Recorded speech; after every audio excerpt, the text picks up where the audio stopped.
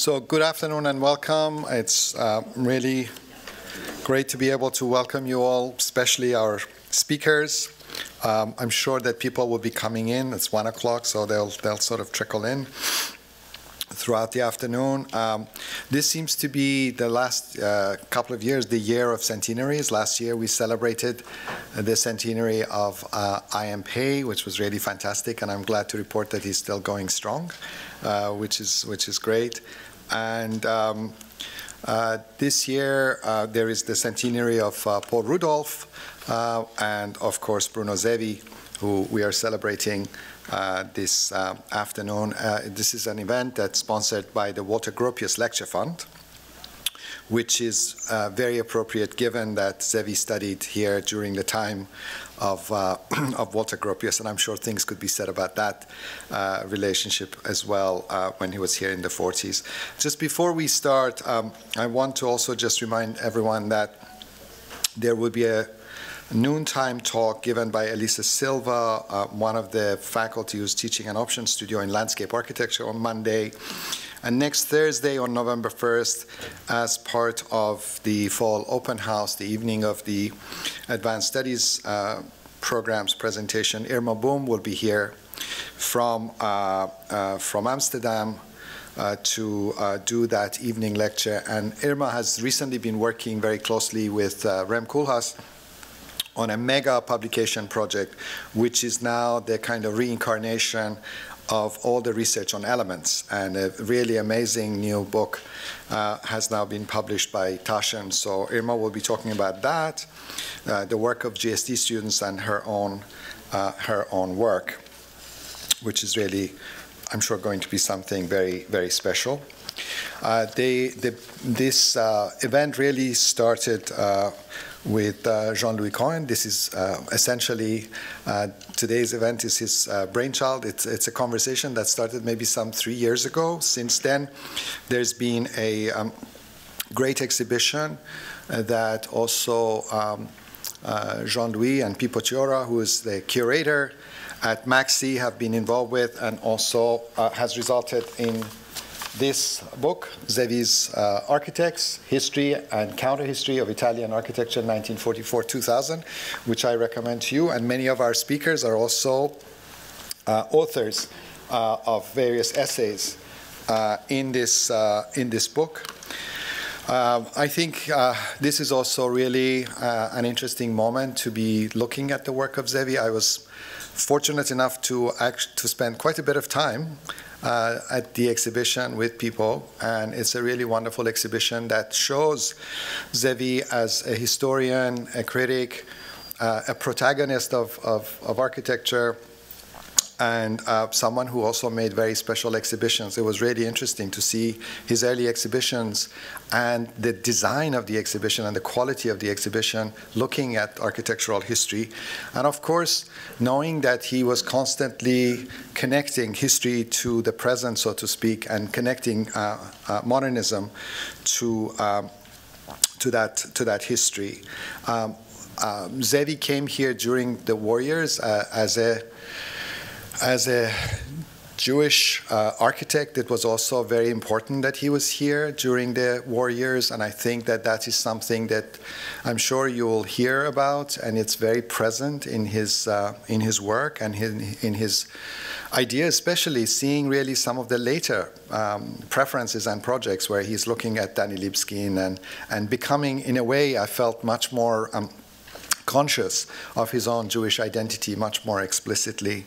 Very, very complicated and complex character.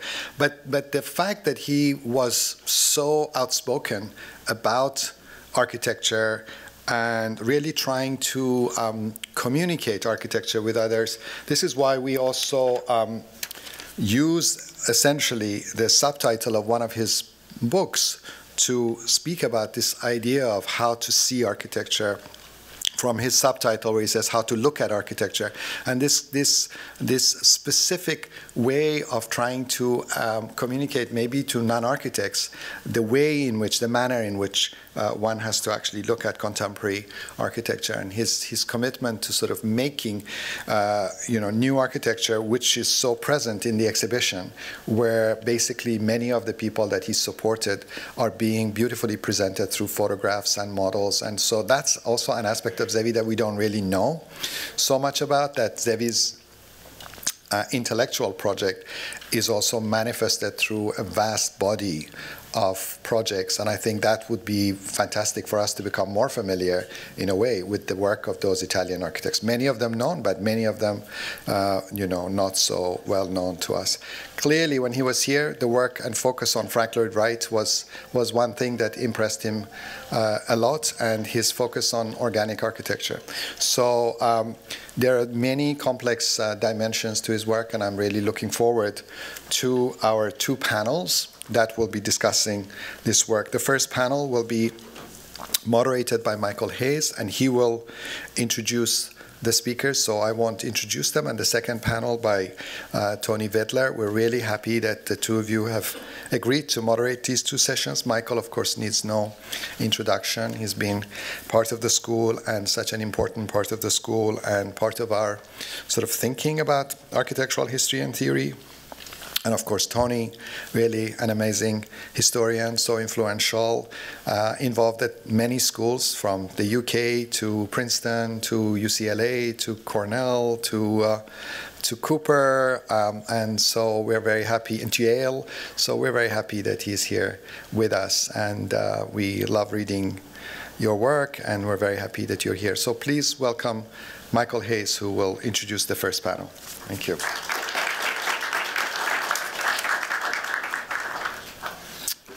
Thanks, Mohsen.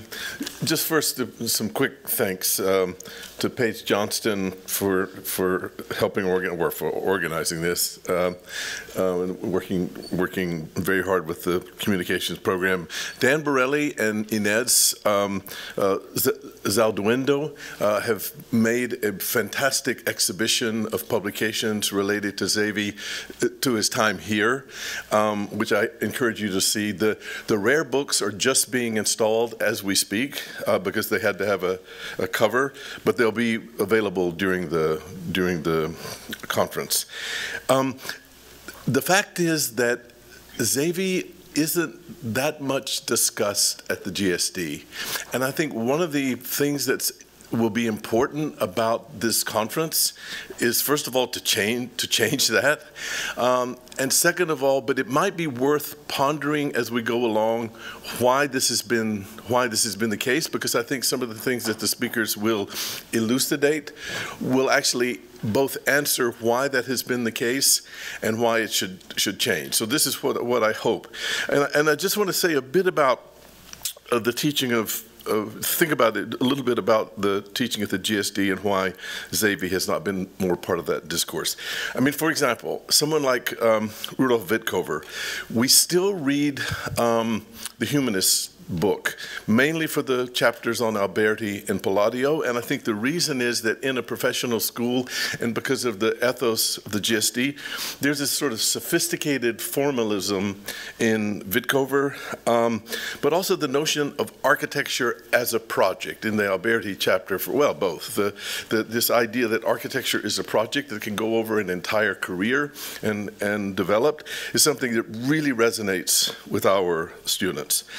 I would even go so far to say that though Colin Rowe is still known and read, it's certainly not because of Collage City.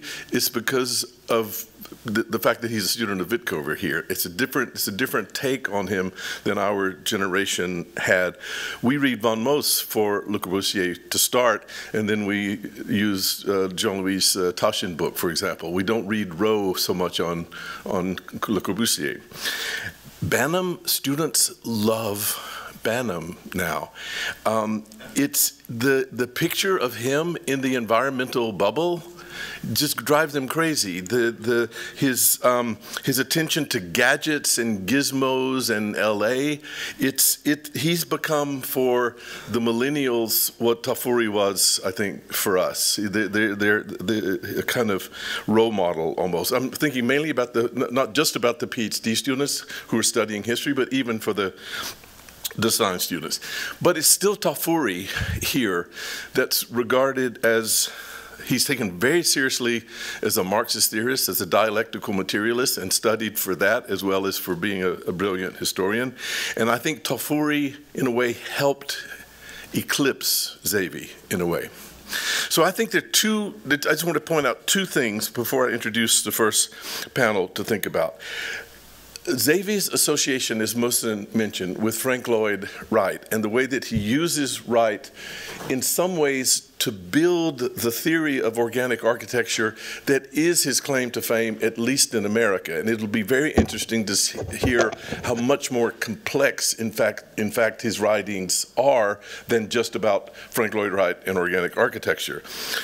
But I do think that's the first point. For us, even if we want to know about Wright, we would go first to Hitchcock, but then here teaching is Joe Connors for the houses, and Neil Levine.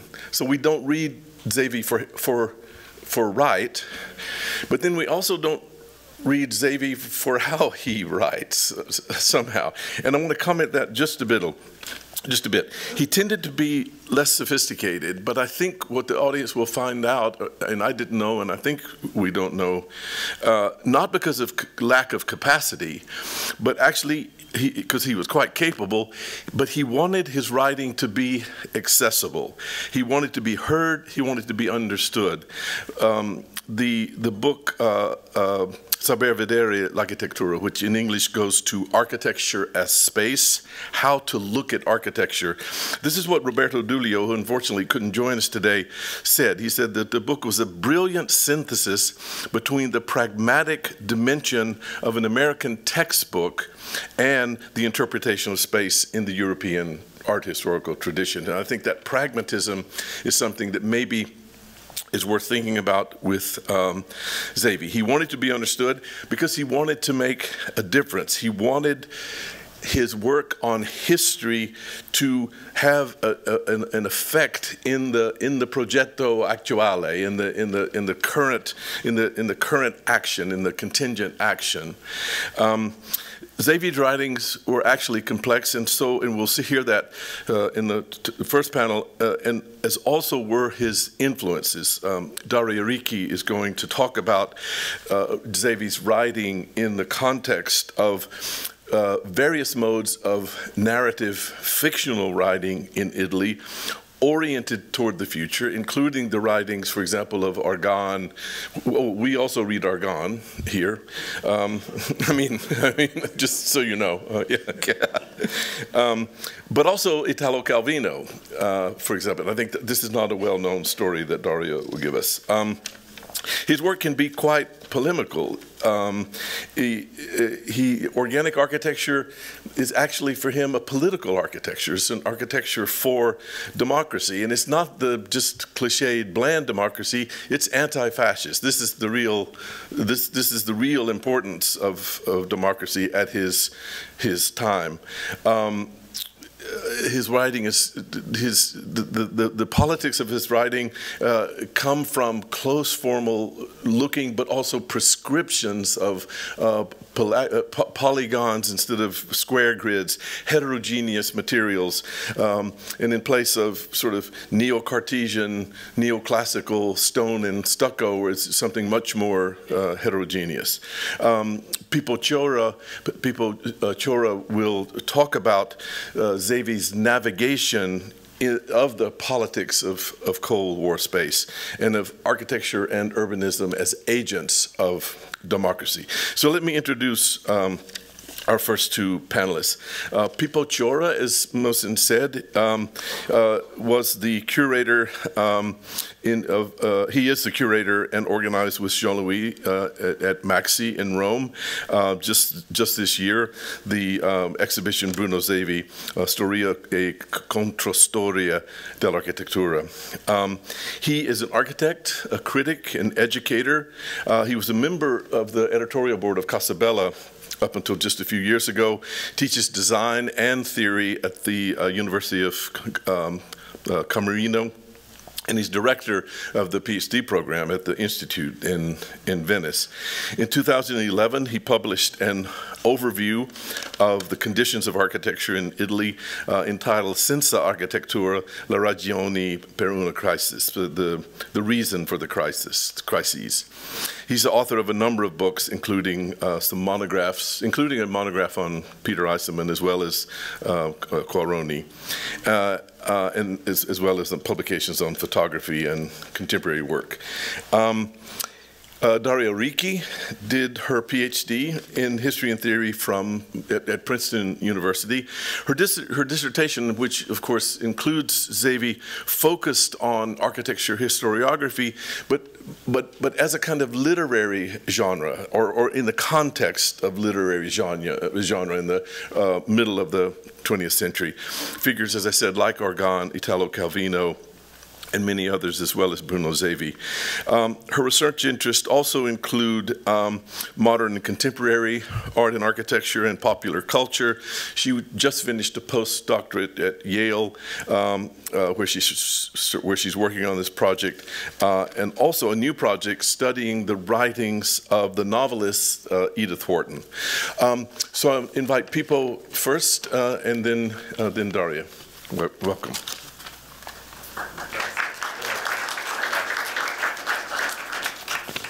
So do I manage from here? No. I think the green. Yeah. I have no digits here. Yeah, but he needs to. Yeah. Oh, sorry. How do I go back? Yeah. So 15 minutes are very quick, so I will be running. I'm not going to read, I'm sorry, I'm Italian. I belong to the lowest level of humanity, curators, so I'm excused.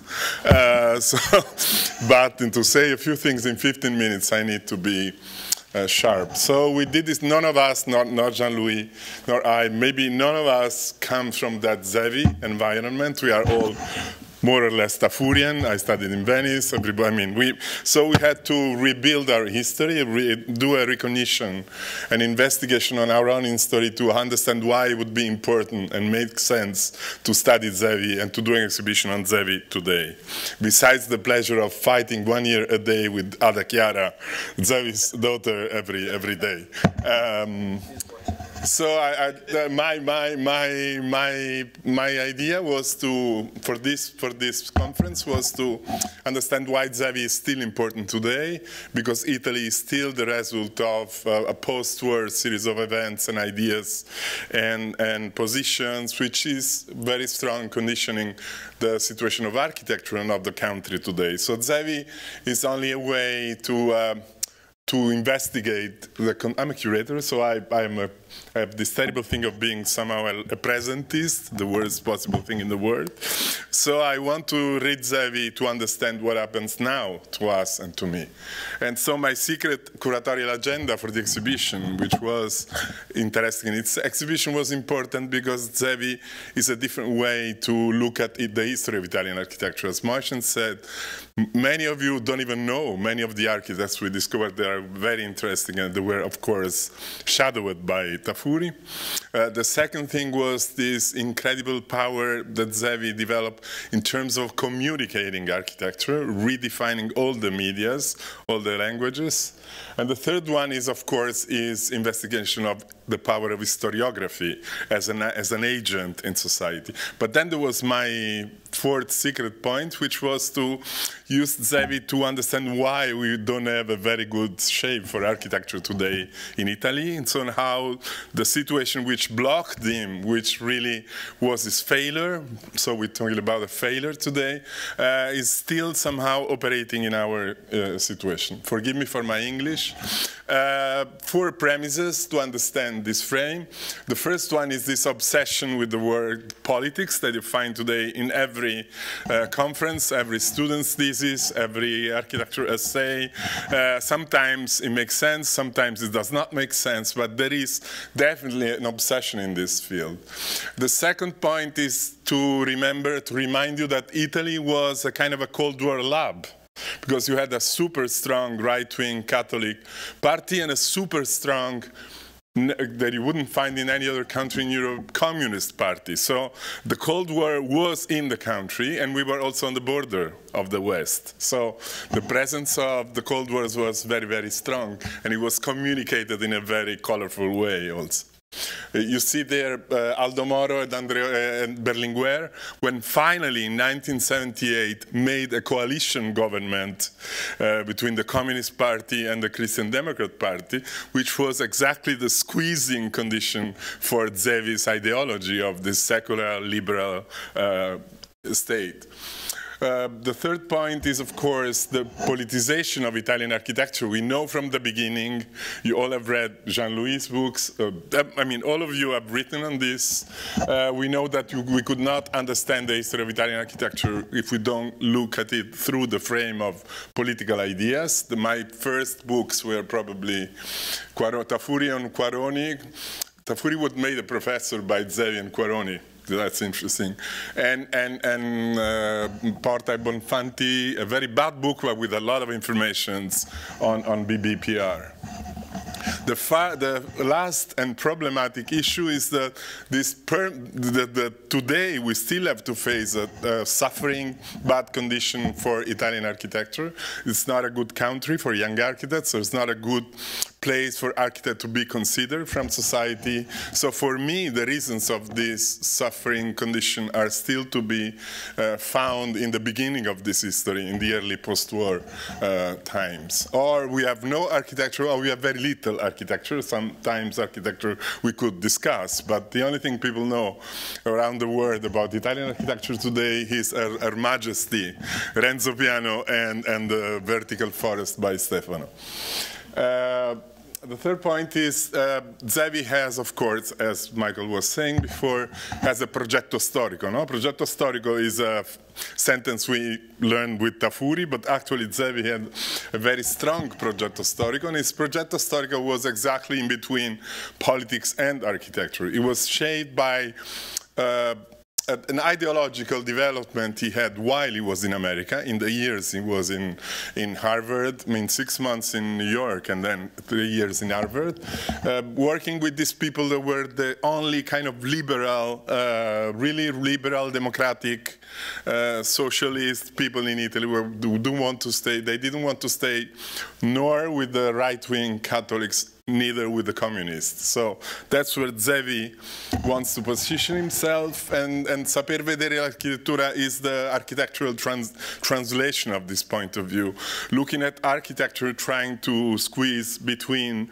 the tradition of classicism and let's say the fascist legacy in architecture, and on the other side this hyper-functionalist legacy coming from Le Corbusier, which he didn't like at all in the end, or he liked it. And the result of all this, the synthesis of all this, was of course this idea of organic, an idea of organic which was not there actually in America, but it's an idea of organic is shaped, giving his own reading of Frank Lloyd Wright, a reading which was not present in America, I would say, even in the GSD at the time.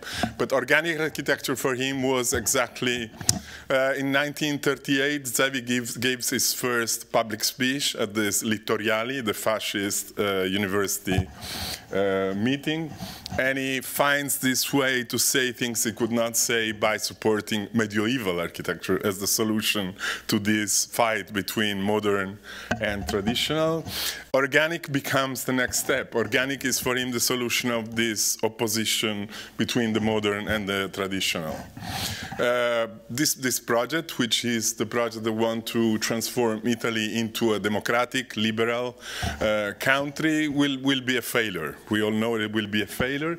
Of course, it will not be a failure only for Zevi, but it will be a failure for an important bunch of intellectuals like Olivetti, which we see here with Bruno Zevi, like Bobbio, like all the Italian secular, progressive, liberal group of people that were trying to define a country which had not to be yielding not to the Vatican and neither to the communist side.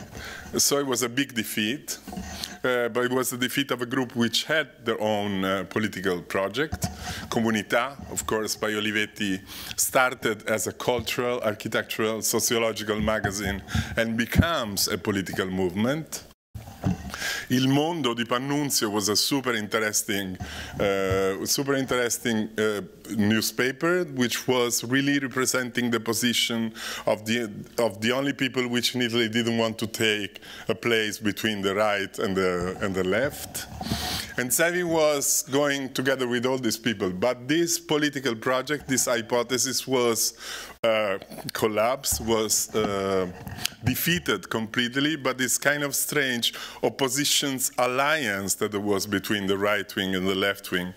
Togliatti and De Gasperi, the two major figures of post-war Italy, the Gasperi representing the Catholic tradition, an incredibly powerful presence of the Vatican in the definition of the political projects in Italy, and on the other side Togliatti, which was trying to shape the Italian Communist Party with some difference compared to the Stalinist elections coming from Moscow. So these two political areas invaded the whole field and basically left no room, no possibility for this kind of liberal democratic project, which was Zevi's ideas. But the interesting thing is that the same phenomena we can see in politics basically happened also in architecture.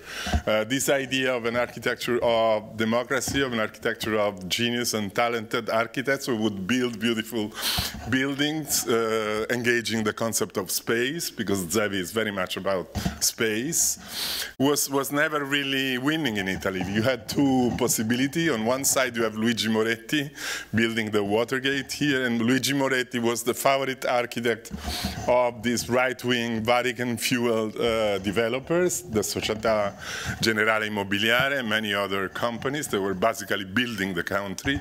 Or on the other side, you had the Venetian utopia, no? So Venezia and this idea of no to the intellectual individuality, no to the genius, yes to the design of the city, yes to utopia, yes, I mean, we're cutting very hard because of the time.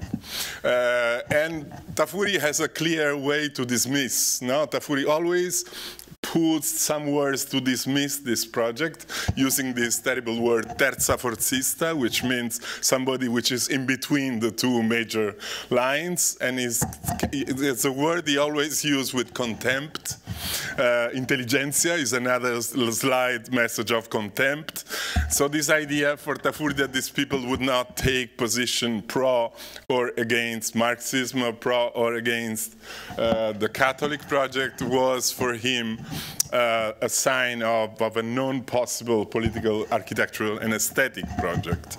And so for Tafuri, Olivetti is a problem, Zevi is a problem, Bobbio is a problem, Eco at a certain point is a problem. I mean, Vittorini, of course, writes a lot and very well about this.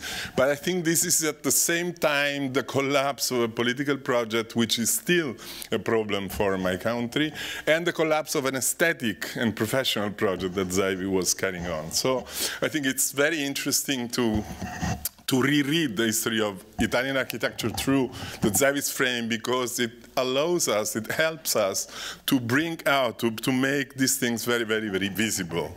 Of course, Zevi was failed. I mean, Zevi's failure was luckily then a very productive failure, because he was a super activist, an incredible agent in many words. In 10 meters of our exhibition, we find the work of a critic supporting the project of transit, of somebody running for elections, of somebody writing books, an educator who leaves the university 15 years in advance, and so on.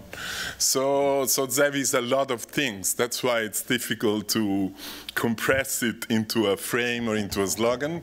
But I think the most interesting part, I think both Jean-Louis and I have been accused of dismissing a little bit the last period of his life, which we somehow did consciously. I think for us the most interesting part goes from Metron, from 1945 to when he leaves the school, 1978, 1980. So the big success of postmodernism in Italy, which was a personal defeat for him. But then he was using all the medias. No, that's very interesting, because he was active in all the architecture medias, reviews, writing on newspapers and weekly magazines. He's been writing on Espresso for 50 years, 50 anni of columns, associations, now the founding of Chica, we see Rickwert also here. Operative criticism, and there's not time here to start this discussion, but this would be a very interesting one. Curating, I think Zevi was the first one in Italy who was doing historical exhibition in a curatorial way, in a completely different way than was before, like deconstructing the work of Brunelleschi, Michelangelo, Biagio Rossetti, and turning it into something else. Broadcasting, he found that 3 months after free television was allowed in Italy, Zevi opened his own television, and he broadcasted for 3 years from his house. That's the antenna on his house. Then running to elections, then communicating. Now, we also, Hans Hurrik and Petra and Beatrice, wonderfully laying on a bed in Venice, but Zevi was already laying on a bed in television with Amanda Lear 20 years before. Then the last part, since we are at the end, what happens in 1978? Yeah, Zevi leaves the university. Portoghese does the first Biennale. Zevi gets mad because he thinks that postmodernism is exactly the form in which society and architecture is defeating his project, and it becomes even more polemic, more against, more running. So just to close, three phases in his work, I would say. The first phase in his critical work goes from 45 to 59, and it's when he loves the architects that everybody loves. I mean, you would find on Casabella the same architects you would find on Metron. Then the second period, which is more interesting, I think, for us, from when he opens L'Architettura to the end of the 60s, when he really is scanning and scouting for super interesting architects that were not accepted in the court of Tafuri. And then the last part, which is more or less a mess, and where he kind of endorses the new architecture from a very strange point of view, sometimes more religious than architectural. That's it. This is only a few dates. I mean, this is Italy today, and I think this political situation is still the product of these things we've been discussing now, and a few moments, and then I close. 45, the foundation of APAO, super important. And APAO, I mean, when I went through a few things in this last year, I thought that the model for the association of APAO was the AA, because there was 6 months of the AA, and APAO is a school, a journal, and an association. So I think that there is a link. 1948, Zevi goes to Venice, invited by Samona. Samona is putting up a new UAV, and it's a UAV which is extremely different by the one that would be then shaped by Tafuri from 1964. And then I thought we could do this lecture of the 3 ways of being Venetians, which I think we should do once. Then in 1960s, he founds the Istituto di Storia, and he's the one who puts Tafuri on the chair in Venice. 1951-54, La Martella. La Martella, it's both the biggest success of this Olivetti Koine for architecture, but also the big defeat of a political project for the country. This is Zevi on the site where they were opening the village. I think La Martella is an estimated project which should be studied longer. For me, it reminded me of some other things very interesting that were happening in the world in the same time, and I think we should spend some time on that. 59 is the foundation of INARC. INARC is very important, I'm sorry, because it's the association INARC is proposing to the architects to build an alliance with the developers. I mean, on one side you had the Venetian school, the public client, the Italy of the peripheral, the suburban buildings. Zevi was inviting the architects and the investors together in INARC because he thought that there would be an alliance, and this alliance would produce good architecture and democracy. The Studio Asse, this is another incredible story of the jam session of the most interesting Roman architects trying to build the city with one project in 1967. It's probably the last moment when Zevi was at the center of the discussion for Rome, but also for the country. And then 1978, he leaves the university 15 years before retirement and go away for optimism. And I leave the chair. And then he becomes a senator. And he becomes a senator in the same election with the famous porno star and in the same party with the famous porno star Cicciolina. This is the exhibition. I thank you. Sorry for running in this crazy way, but I thought it could be a nice frame for your more sophisticated papers. Grazie. Ada Chiara.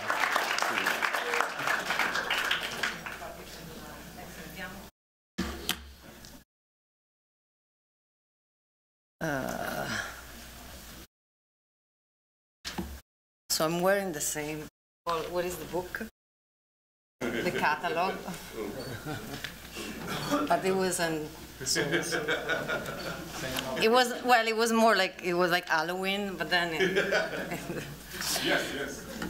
But then it's actually the same, right? The exhibit. Exactly. I'm actually talking about the first period, which is very political. As you've seen, like Zevi was always political, and I'm not touching about politics at all. So I'm really the counterpart. Because Zevi wanted to study literature, and his father wanted him to become an engineer. So probably architecture. Thank you. And writing about architecture was a good compromise.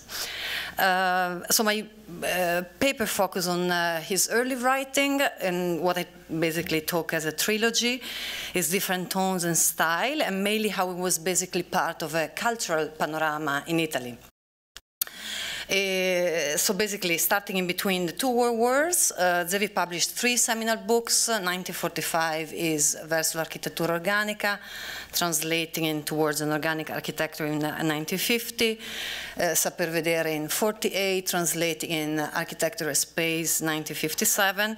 And finally, Storia dell'architettura moderna, 1950. That's exactly when the first period of Zevi ends, which was never translated into English, but for instance, in Spanish. So the 3 books were all published by Einaudi, based in Turin, and this demonstrates the micro-history of a change in historical narratives in just 2 decades that happened not in architecture history, but also in literature, again, in Italy. And so Zevi turned the writing of architecture history into a critical practice, one in which different narrative modes are intertwined with the making of history, and in other words, with social and political events. But again, it's not only related to his work. So first, history is narrated as myth, as an idealized reality. For Zevi, this is the myth of America, pre-World War II, a new democratic world, and the architecture pioneers, and here seen as right. Second is Saper Vedere, which is more a textbook, a guide to instruct a wider audience. The historian becomes a guide who educates and informs a larger public, not only a specialized audience, but also those generally interested in architecture. So my mom read this book. Finally, and not without coincidence, after the war, public needed certainties, so Zevi aimed to write this reassuring and comprehensive story and cover 200 years of history. And again, he published this with the Turin-based Einaudi publishing house that basically intended to target a wider public, not only architect. And similarly, basically, Zevi was creating an architecture series for the publishing house and basically having scientific rigor, but a more approachable language. So Zevi first published in 1945 Verso un'architettura organica, but during the 40s, Italian historians and literary critics had expressed their enthusiasm in the discovery of America, considered as a United States. For instance, America Primo Amore by America First Love by Soldati in 1935, obviously the fascination with the pioneer in Chicago school and Frank Lloyd Wright, but also the narrative of Midwestern authors like Sherwood Anderson, William Faulkner, and Saul Bellow. And Elio Vittorini, which was, again, highly politically edited Americana, and saying that by discovering Midwestern American writers, we could actually understand Italy. And this is Italy at the edges, so it's like Turin or Sicily, Sardinia. It's not Venice, it's not Rome, it's not Milan. So that's, and also the Einaudi publishing house is in Turin. And but as Manfredo Tafuri would write, towards an organic architecture was the manifesto not only of an historiographical choice, but also a principle of action. So the book basically revises the history of modern architecture by promoting Wright as its ultimate hero, the poet of the prairies. Wright created the myth out of his fight to emancipate American architecture from European culture, so it's this reverse. But Zevi also saw in Wright the prehistory of modern architecture, the search for myth as a primitive symbols that the mechanic civilization would otherwise repress, and against the fascist myth. And it was obviously responding to Gideon, mechanization takes command. And we can also see the very Italian attempt to find historical roots, even if geared towards basically a future practice. This book-length essay, as Zevi described it, was written to amend the historical perspective, the most notorious histories, storia, of modern architecture by Platz, Pevnes, Gision, and Beren had built, and that culminated in the names of Gropius and Le Corbusier. So he did basically the same by having Wright as at the end of this progression. The subtitle in Italian reads Essay on the Development of Architectural Thought in the Past 50 Years, and stresses the evolution of architectural thought while basically moving forward, but at the same time building history. And again, this is the Italian version. The English has a really different and presuppose a different reader. Zevi's book was a response to Gideon's space, time and architecture, but still was, according to his own word in the book preface, a chronicle rather than a history. And I'm here deviated to insert again Zevi's work in the 40s in Italy. So basically, in architecture as in literature, the 40s are a farewell to the genre of chronicles. So in 46 and 47, for instance, Pratolini wrote 2 books, Present and Chronicles, so Chronicles of Poor Lovers and Family Chronicle. They were representative of a cultural trend. And well, it's okay. This was basically before Chronicle changed his name in L'Espresso, and Zevi was writing a column, so geared basically to well, in the UK you would say the lay press, so general magazines, and so this was before and changed the name, so it was all about chronicles. So like you see the gossip. But the mid-50s, the genre of chronicles would become obsolete. So in 55, the same author of the chronicles published Il Metello, which was put together in a title, An Italian Story. So we are going towards like stories and not chronicles anymore. That ratified the end of neorealism, which despite its cinematographic characters, probably true to life, black and white, and unembellished narrative, so basically chronicle. And so this is the last book. But in 55, and this is the last, mixing historical and fiction was not legitimate. So this is a famous Leopard that was rejected by Vittorini 3 times in 55 because mixing historical and fiction was not legitimate yet. Probably, I mean, again, this is Italo Calvino. Early writing is also realist, so almost like a chronicle. This is one, so his basically first two books are not translated. Realism was not Calvino's forte, but probably the last of his realism is a plunge into real estate, which I think is more interesting than Invisible Cities.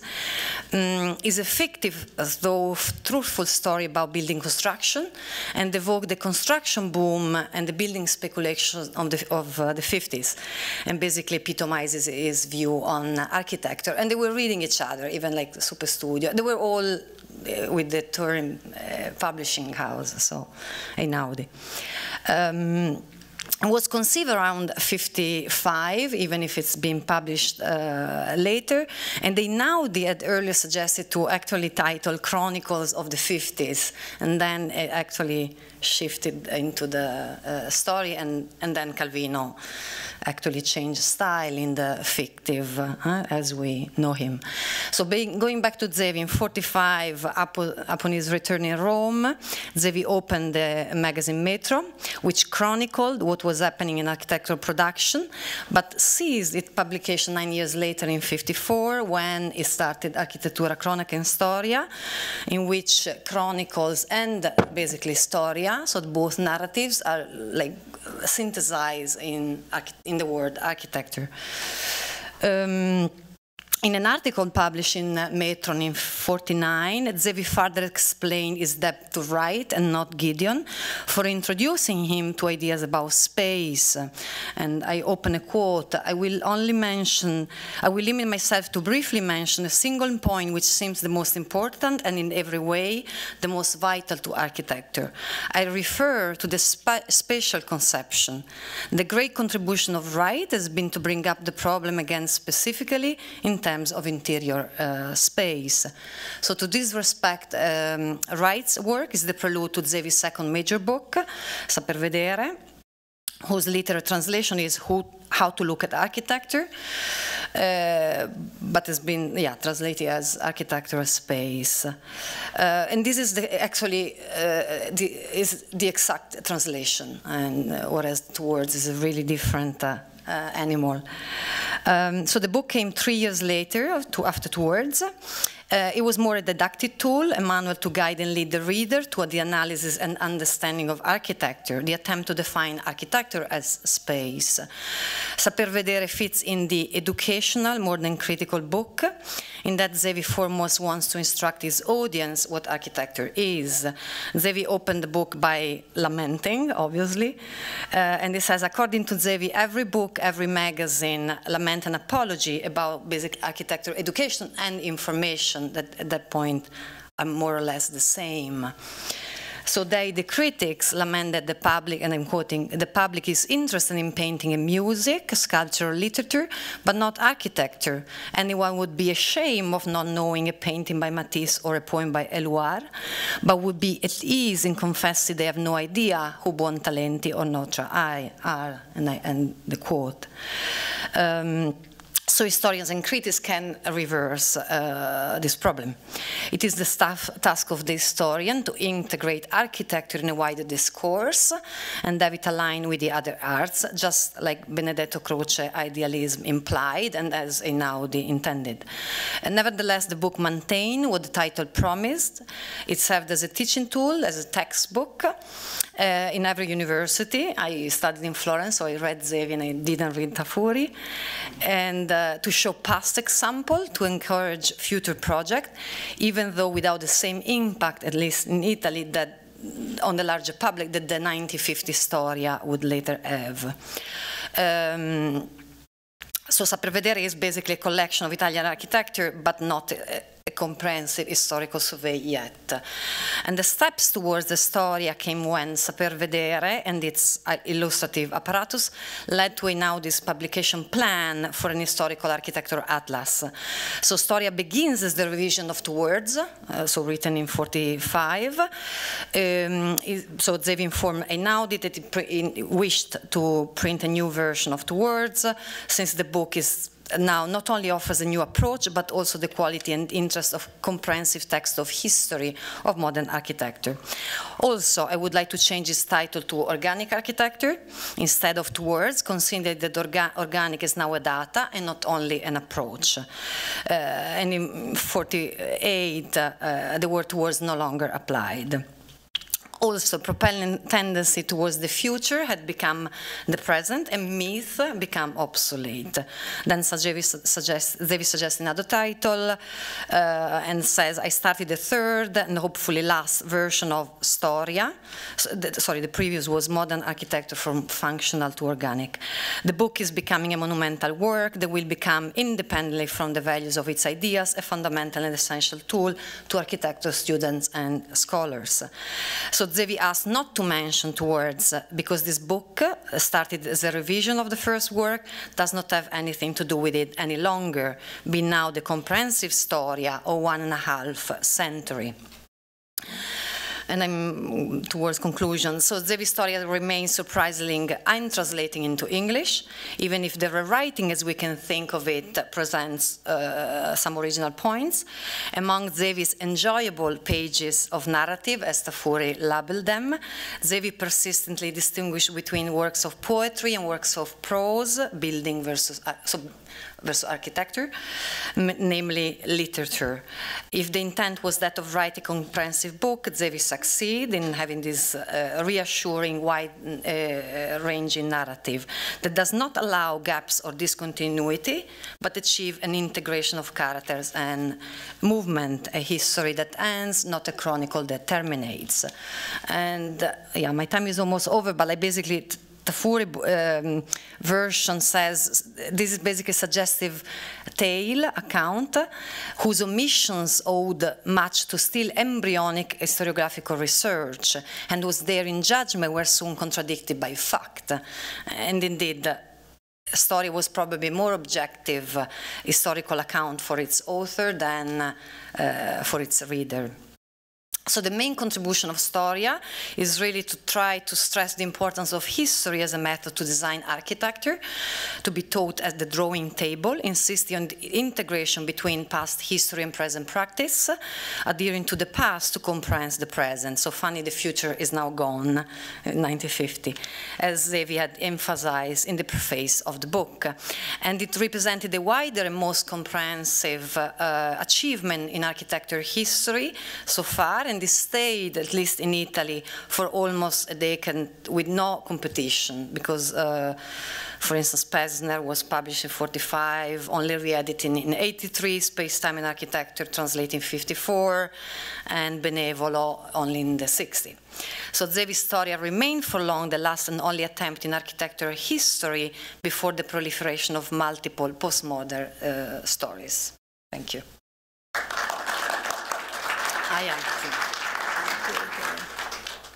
Thank you both, Daria. People.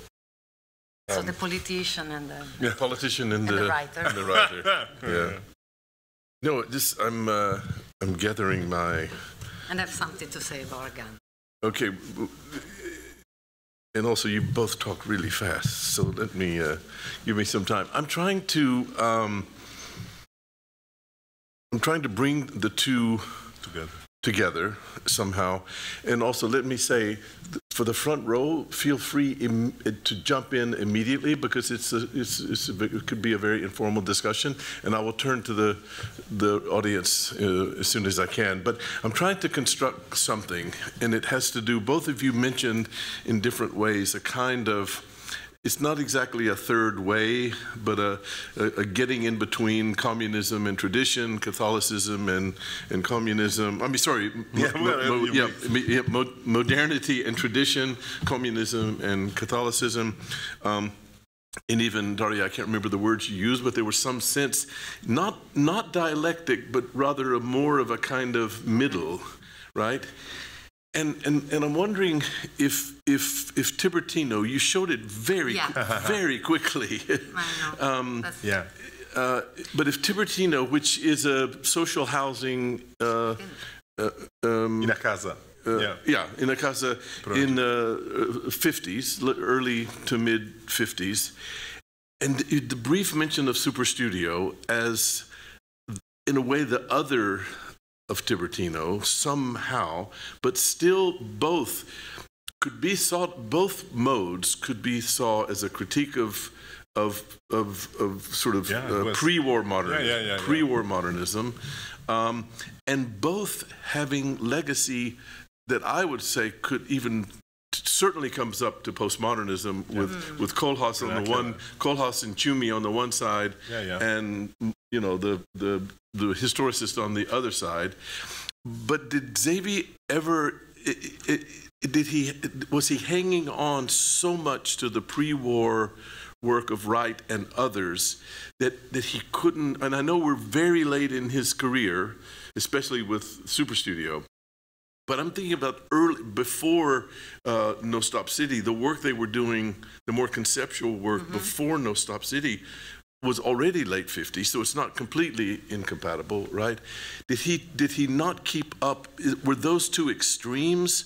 Why? Because they seemed they would lead him to a kind of renewal of what the future might be, rather than the fail. It might have prevented the failure that you documented. Is that, you see what I'm trying to set up? A different dialectic that comes later in his life, but in some ways at the peak of his power in terms of publicity and propaganda and education. In some ways, the peak of his power, but did not enter into his thought, even though you both show it's part of the surrounding. On Florence, maybe Daria can answer better. Tiburtino is the, let's say, the manifesto of Apaho. Tiburtino is completely Zevi. I mean, Tiburtino is all the architects of Tiburtino are registered in Zevi's association. And of course, then he says he doesn't like it later, but also Guaroni says he doesn't like it 6 years after he's done it. No, Tiburtino is something that Daria described but sophisticatedly she didn't mention. Tiburtino is neorealism, no? And neorealism was, we need to consider that Italy before the war, that the modernist architects have been working with the fascists. Traditional architects have been working with the fascists. So this idea of something, looking for something which is always not here, neither there, but in between or somewhere else. So heterotopia, that's Tiburtino. So Tiburtino is the in-between. It's not. Tiburtino is exactly the in-between. It's the in-between because it's vernacular, but it's not, monumental. It's modern, but it's not abstract.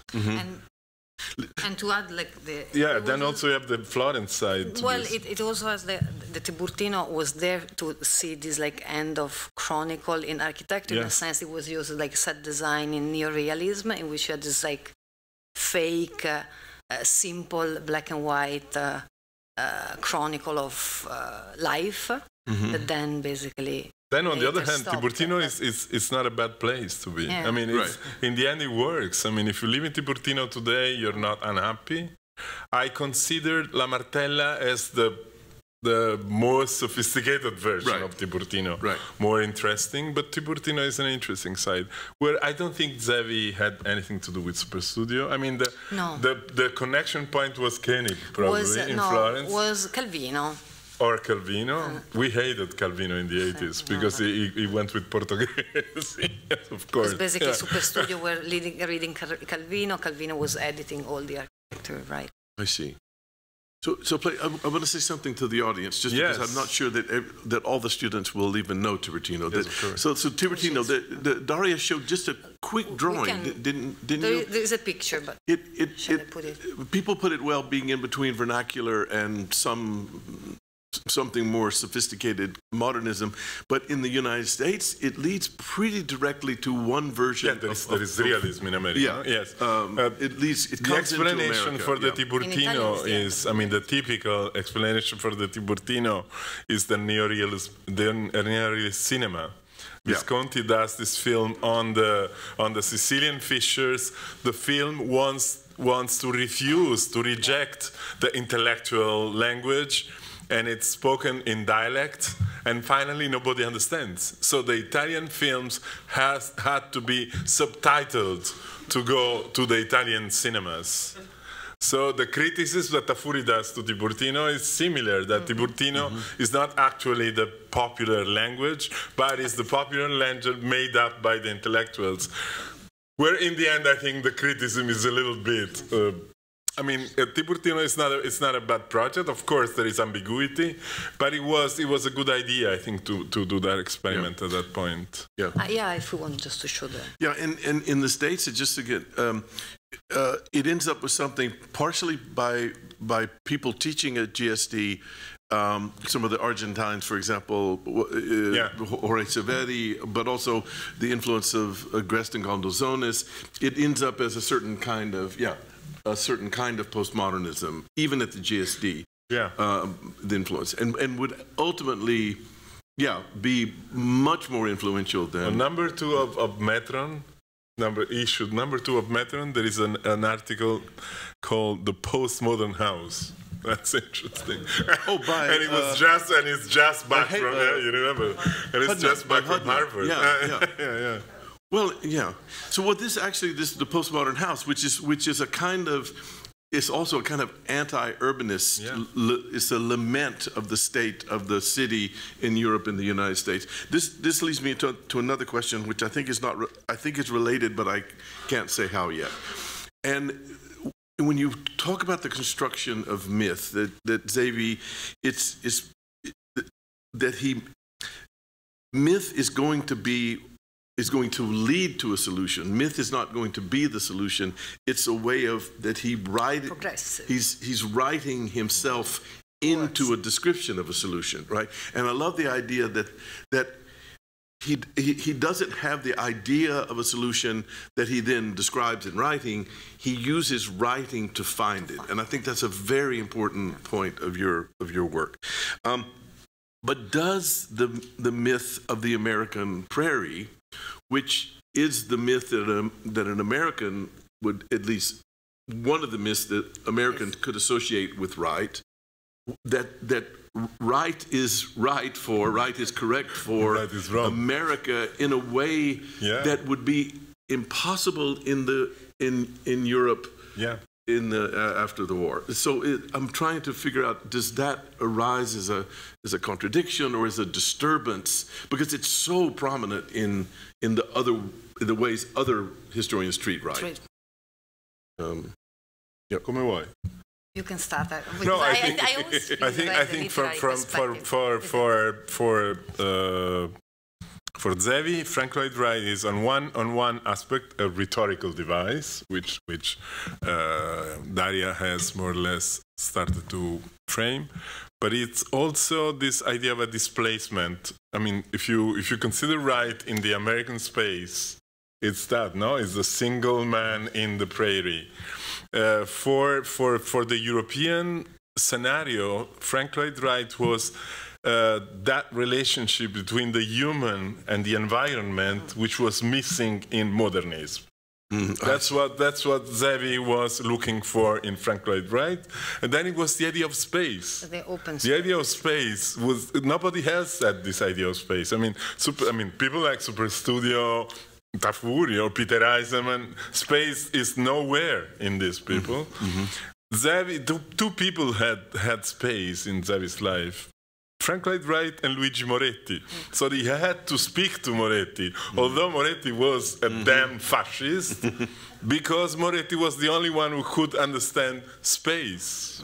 And Zevi looks for space when he looks for Frank Lloyd Wright, and he looks for this continuity between the human and the space, which then becomes the seven invarianti, no? To make it in a more like cartoon way. Yeah.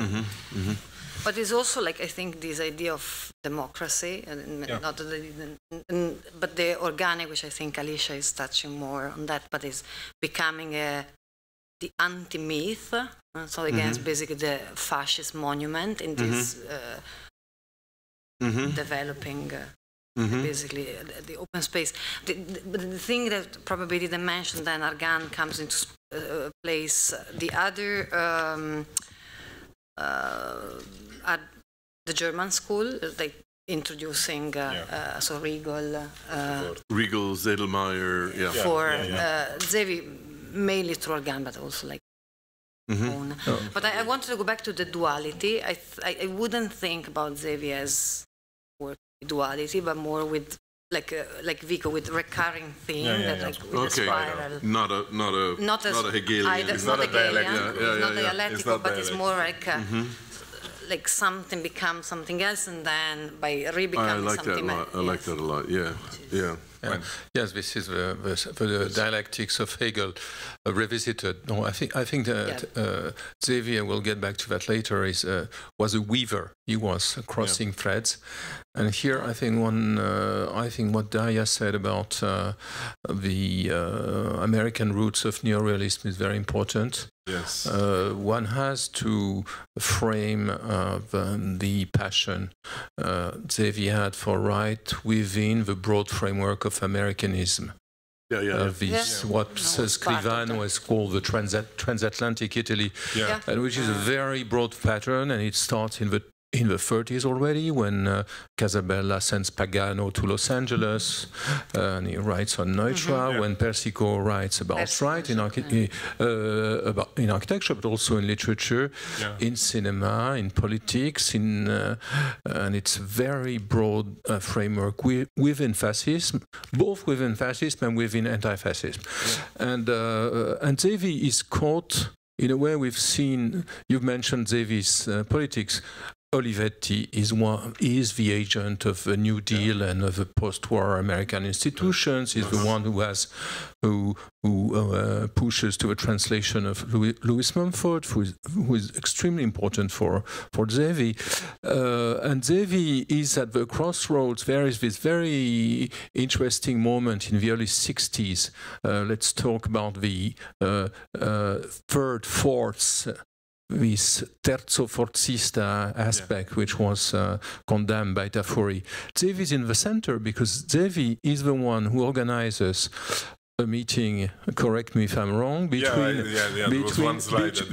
Pietro Nenni, who's the leader of the Socialist Party, and the American ambassador, where Nenni convinces that the Socialist Party entering in a coalition with the Christian democracy, exactly the third force, was not going to go against America's interests. So Zevi, in a way, and his wife Tulia create set up the stage where the third force is discussed in concrete terms. So you have to see also behind the Tafuri-Zevi relationship the internecine fights of the Italian left. And I wanted to say one thing about the myth, which is it's also, and we'll talk again. Tony will get back to that. We'll talk again about Tafuri versus Zevi, Zevi versus Tafuri. It was very interesting, series of fights, a sort of trench war that lasted for decades. But at some point, Zevi made a Tafuri's critique was that Zevi had produced myths, was indulging not in chronicles or history, but in mythology. And so Tafuri tried to demythify the historical discourse, and Zevi answered by saying it should be time to demystify the discourse of demystification. So it goes in a full circle. Only a few things. Zevi leaves Venice because of that. Zevi, this is important also in terms of the history of education. Zevi leaves Venice because after this meeting with Schlesinger and Nenni in Tullia's house, in Zevi's house, there is the first center-left coalition, so the third part exists. And he leaves Venice because he wants to be in Rome, close to the government. So he moves from UAV to La Sapienza, and then the Piano di Roma, the master plan of Rome is a result of this situation, and the Studio Asse is the last part. So and Tafuri takes over the history of the Istituto di Storia in Venice because Zevi moves to Rome and chooses Tafuri as his successor, failing Benevolo, which was the Catholic guy in this fight. So that's very important. The other thing is, I think that still, I mean, the only moment Italy tried to escape this dialectic was Prodi, and in fact it didn't work, because the two poles wants to survive against everything. They want even to kill the country rather than giving up to the possibility of a liberal democracy in Italy. And architecture is being killed within this frame, basically. Il cadavere squisito, direbbe Tafuri, no? I want to come back to this notion of space and try to feel it in a little more tactile, corporeal way. You briefly showed a slide of, can we ask Matthew to bring back, there's a slide of wire models. Oh. I have it, but it's my presentation. It's your presentation. No, then it was his. Oh, it's not your presentation. No. This is Michelangelo. It's the exhibition on Michelangelo. Yeah. But that's the other. Yeah. So if you remember, it came very fast, but there are domes and pendentes and things of Michelangelo modeled in wire. Yeah. So I want to have that image, and I want to imagine I think he never did, but I want to imagine if he modeled some late Frank Lloyd Wright with wire, if he modeled, and put that in your head. One of our PhD students, Natalia Escobar, is looking at the work of Lino Bobardi, and Zevi actually writes Bobardi. They do a magazine together. They do a magazine, yeah. And when he describes her work, he describes it like it's almost like a Dadaist collage. I mean, the Sesc Pompeia. He describes it in terms of a intent. Oh, these are the models I'm thinking. So yeah, thank you, thank you. The models, but imagine, I don't know, imagine Guggenheim or something like that modeled in these wires. And then imagine the Sesc Pompeia when he sees it in much more material terms, much more, I would almost say a heterogeneity, almost a collage-like, and I think he uses the word the shock of the experience, but in a good way, But I mean, is there something? Is there something? Tony was whispering that once you abstract the Baroque, or Bernini or Michelangelo, if you abstract it down to wire, it becomes much more palatable as a precedent. And I'm wondering, but does it also evidence a corporeality and a materiality that he's after in what he calls organic that we're somehow missing because we abstract it too much. This is my point. This is my point. Yeah. That's a very good question. Now I have a question for people apropos of this image of it's the exhibition on Michelangelo, slight semantic difference, architect, organized at the Palazzo delle Esposizioni in Rome in 1964 with Portoghesi. So at that time, Portoghesi, who was working on Borromini in particular, was and Zevi were close. Is it possible to read these models as a sort of response to the analytical models Moretti had done? Yes, there is this German president who's this Bergman. What's this guy who was doing similar? I think they both refer to him. Because Moretti was making, and these were very important models which were discussed in an early issue of oppositions in this country. But they were figure ground reversals. They were solid. They modeled the space as solid. So in this inversion between solid and void, isn't the Moretti Zevi polemic embodied? I think Moretti, Tony. I think it's I think they both. There is this German architect in the 20s who does this work of, I think Bergman is his name. They both refer to him, but I think Moretti. The difference is Moretti introduces mathematics in this discussion. So, and Alicia could speculate on that. But I mean, one sentence is that Zevi, through this work done by the students in Venice, he wants to move the discussion on language from the decoration to the space. Now, that's what the models are made for. In the process, destroying the space, right? What interests me is if the Moretti is solid, right? He's like casting the interior volumes of a solid block. This is completely evaporating the space itself, But the one thing in the middle that they're both refusing is Le Corbusier volume. Right? The idea of a volume which is projected from a plan, which is then concealed, wrapped in a surface. The three elements towards a new architecture. So the volumetric notion of space only disappears in Corbusier much later, when L'Espace Indicible in the 1930s. But because Corbusier never uses the word space until 1933. Exactly. He only uses the word volume. Zevi says that he changes the Gideon sequence now and puts Zevi, Corbu before Frank Lloyd Wright. And I think Zevi achieves another result here, which is historiographical. It tries to demonstrate through this analytical work that history is an horizontal condition. I mean, we are all contemporary. By taking away the language, the linguistic thing, these things are contemporary. And Zevi's idea is that we are contemporaries of Michelangelo, Borromini, Brunelleschi. So the models work very well also in that sense. I have to bring Daria back in. I cut you off. Sorry. Which is a really Benedetto Croce idea. Of course. But no, it was, I think, for the sake of clarity, maybe something that has to be clear is he was from Rome, so the Barocchetto Romano, so the Barocco.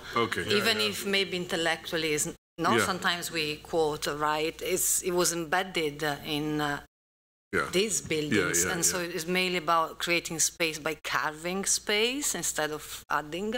So almost like in a sculptural way. And I think it permeates the way he writes, even if he's not always acknowledging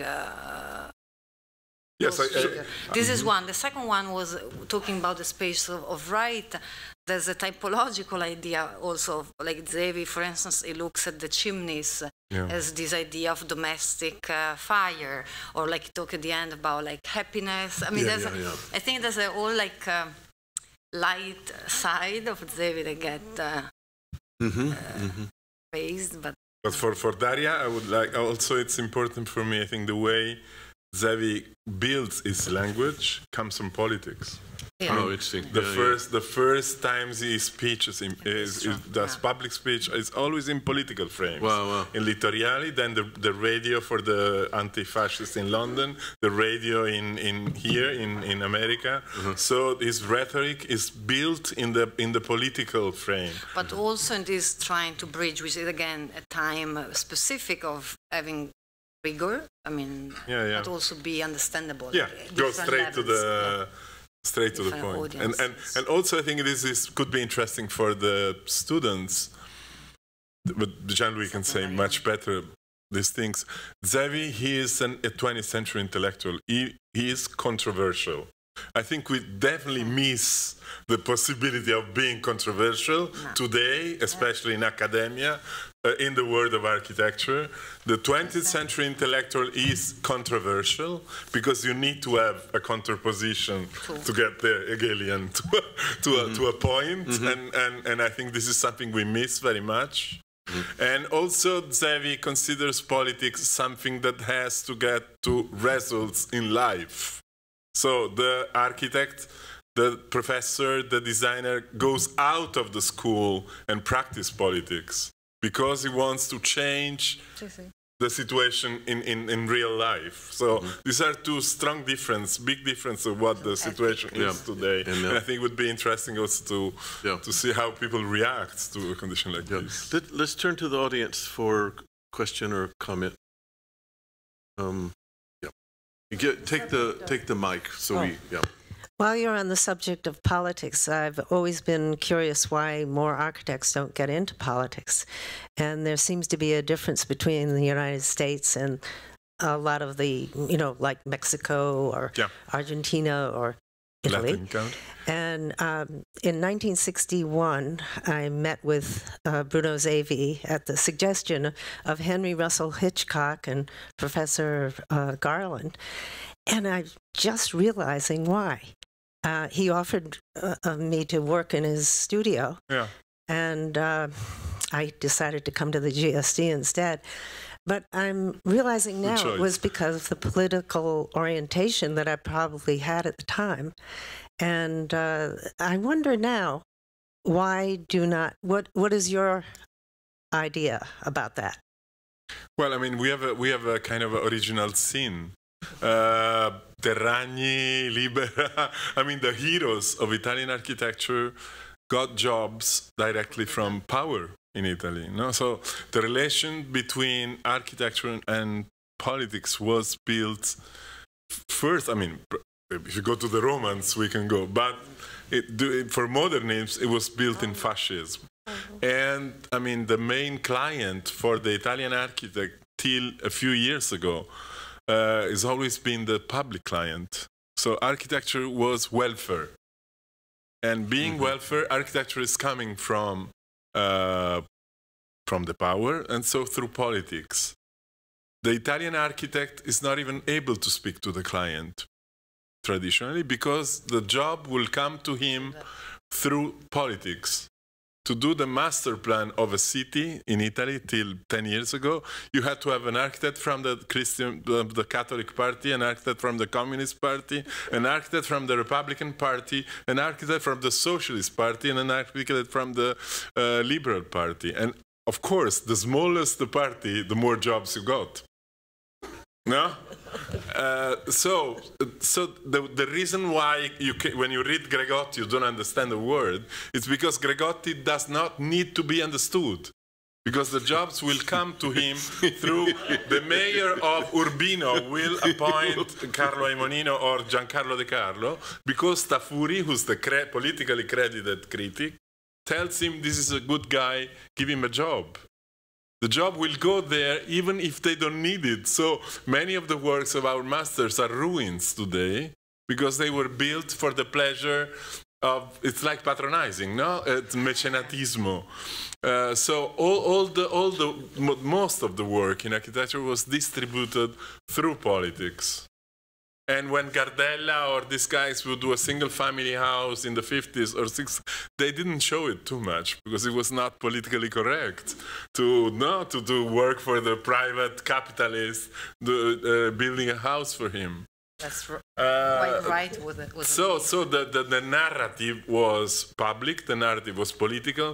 I went into architecture school because I wanted to change the world. I didn't go to architecture school because I felt I was talented. In fact, I was not talented, and I'm a curator today. But,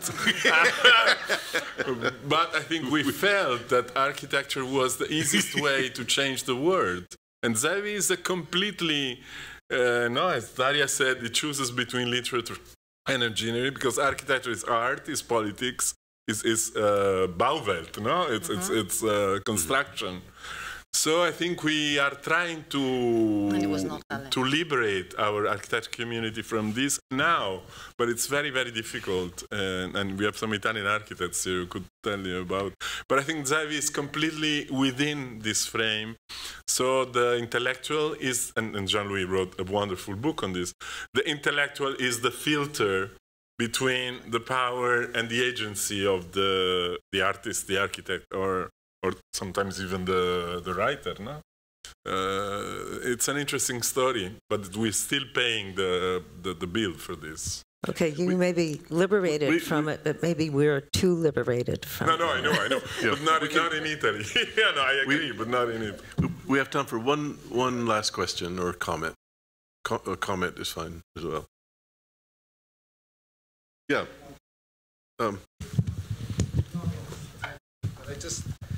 Just because we were sort of talking about the nature of Zevi's writing, I thought that it would be interesting to, I think it's great that this photograph is there because, as I said, when I was at the exhibition, I found this aspect of Zevi's creativity the most inspiring. Yeah, I agree. Because it's not a traditional exhibition. It doesn't have a linear narrative. It combines the idea of an unusual kind of model, which is a frame with photographs as fragments, and the enlarging of the photographs, for example, to be able to look up and see, the roof of a building or something like this. So the fact that the exhibition is also a very particular kind of construct, intellectually. And it doesn't really come then from the point of view of architectural history necessarily. It's really an architect's sort of deconstruction of a kind of architectural body. And so just because also, Michael, you were saying all the things that we do at the GSD or we don't, in terms of the reading, like Zevi, I've got the architecture as space in front of me and how to look at architecture. And you see that there is the contents, and the content has this kind of interpretive character to it, from space through the ages, where it's also not a narrative way of describing architectural history, which is one thing. But then you have the role of photographs and the role of drawings. Drawings are more conventional, but when you have the list of photographs, the photographs are very deliberate.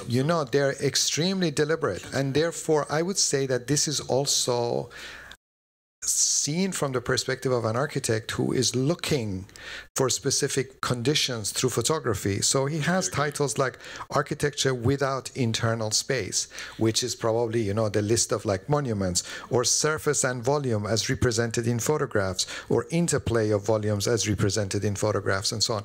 And so I think there's something very important in a way and the captions about the way in which the book is also a specific construct, and the relationship between text and the photography as a way of really, presenting this idea of how one should look at architecture. So I would say it's different in a way than Tafuri, but it's also a very it's a very productive way of reading architecture if you're not necessarily focused only on the text, but on the interrelationship between the text, the photograph, and the drawing. But there's also really contingent thing. It was like the exchange he had with Einaudi, so what a book could sell and what a book could not. So like the shift between how to look at architecture and storia was exactly because Einaudi was thinking about an atlas of just pictures with just captions.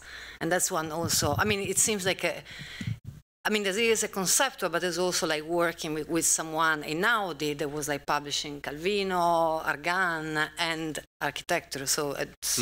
But I think so motion is, I don't know you say in English, it's putting the finger on a bleeding wound, because in the Zevian world, they are so taken by this kind of antagonist, polemical aspect of Zevi.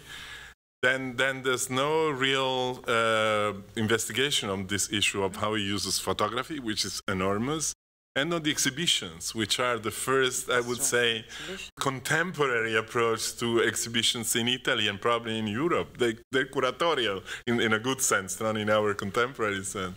So I think these are two aspects that are very much under-studied, under-investigated in Zevi, and I think he's really an editor in a completely new way. I'm hearing some dissertation topics. I was about to say there was one question from the. Shall we get a question? More from the last question. Last question from the guy. One for younger people. Thank you. So sure, Zevi was a politician and an intellectual, but he's also a Jewish intellectual and a Jewish politician in the 1930s and 40s and beyond, in an environment that was very unfriendly, to say the least, to that. So I'm surprised that his ethnicity and his faith has not come up beyond what Mohsen said in the beginning.